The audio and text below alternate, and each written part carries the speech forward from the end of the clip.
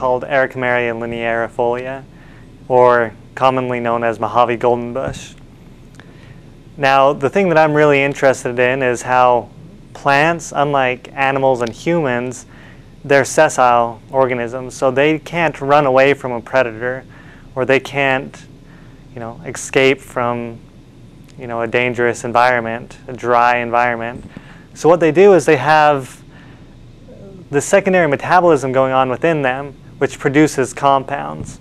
And it's these compounds that I am interested in, because it's these compounds that aid the plant with its interactions with its environment, whether it be with another plant or herbivores, or helping it live better in a dry community.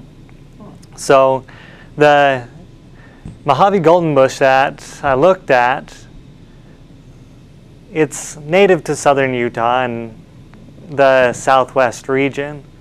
But what we did in order to get the compounds used to look at how they act against bacteria, we get the plant material and we subject it to steam distillation.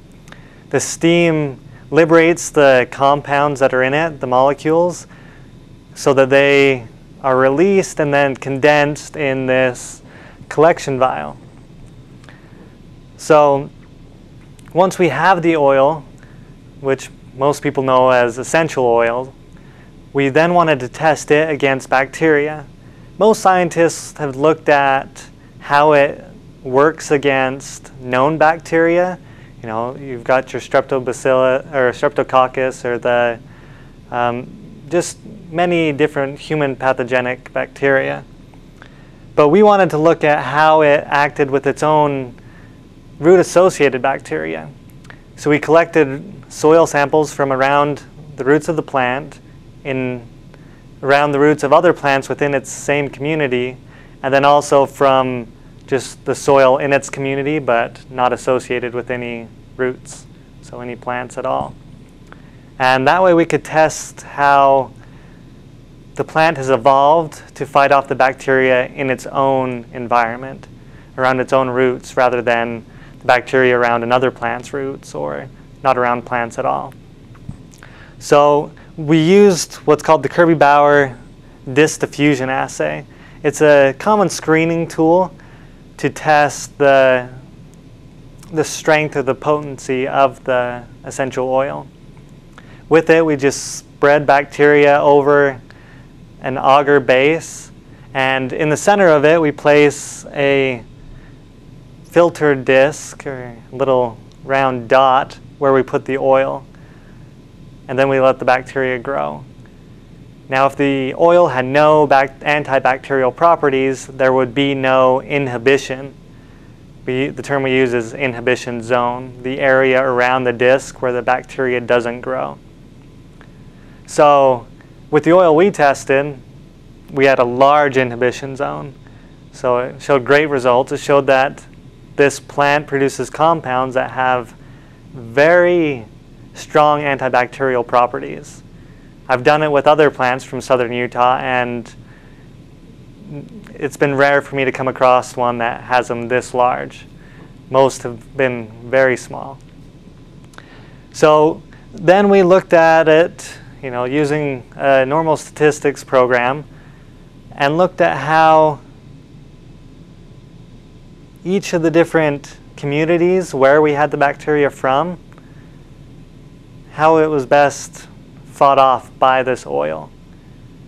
And we were able to see that our hypothesis was correct, that the essential oils from the plant fight best against its own soil bacteria from around its roots than around the bacteria around its neighbor's roots. What made it interesting is, like I said, we were looking at the bacteria from its own environment. So with this, we had to look at the morphology of the bacteria to try to get a pure colony of bacteria. So we would grow the bacteria, isolate what looked like, let's say, a cream-colored bacteria, grow it again, isolate it, grow it again. So we wanted to get as pure as we could get. And in the end, we used gram staining to look at the bacteria, see what we had. And lastly, I just wanted to talk about how we also used a gas chromatograph and mass spectrometer to look at the compounds within the oil. Like I said before, this is what I really care about, is the compounds that these plants produce to fend off their predators, you could say, or help them survive.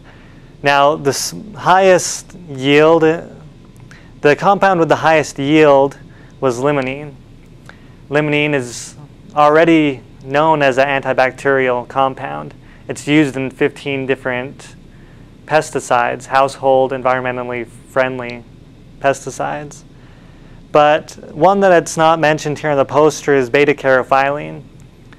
The reason why that has stood out to me is because it's used, there's been research on that compound and its potential as an anti-inflammatory and pain reliever. So I'm really into medicine and the use of these compounds in medicine to aid the human body. So this further research that I will be doing will be looking at the gene responsible for that compound and the potentially using it, or potentially using that gene, inserting it into bacteria and producing the compound by other means than from the plant itself.